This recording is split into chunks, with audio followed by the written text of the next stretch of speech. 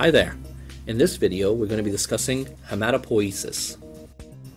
So what exactly is hematopoiesis? Hematopoiesis is the formation of blood cells. All hematopoiesis starts in the bone marrow as depicted in this diagram. The ultimate goal is to give rise to the many of the cellular blood elements such as neutrophils, eosinophils, basophils, monocytes, red blood cells, platelets, and the lymphocytes, which include B cells, T cells, and NK cells. Plasma cells are also a product of hematopoiesis. However, unlike the other blood cell elements that were noted earlier, they do not end up in the blood. Plasma cells' end result product, which are the antibodies, are the things that end up in the blood, rather than the plasma cells itself. All hematopoiesis happens in the bone marrow, as was mentioned earlier. Most of these hematopoietic elements end up in blood as blood cellular elements. Some of these blood cellular elements come directly from the bone marrow. However, a subset of them, specifically lymphocytes, take a different path. Some initially end up in the thymus, and some go to secondary lymphoid tissues like the lymph node before ending up in the blood. A subset of the lymphocytes that enter the thymus are the ones that become your mature T lymphocytes, or the T cells, while the ones that end up in secondary lymphoid tissues are the ones that give rise to the B cells. So in summary, everything starts off in the bone marrow.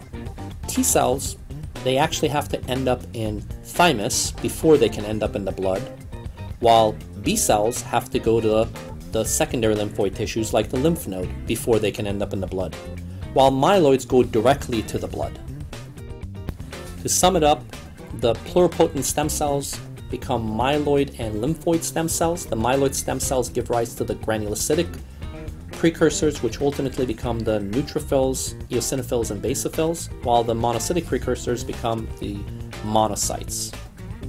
The myeloid stem cells also give rise to the red cell precursors, which ultimately become the mature red blood cell, and the megakaryocytic precursors, which ultimately give rise to platelets. As the name implies, the lymphoid stem cells give rise to the lymphocytes, which include T cells, B cells, and NK cells.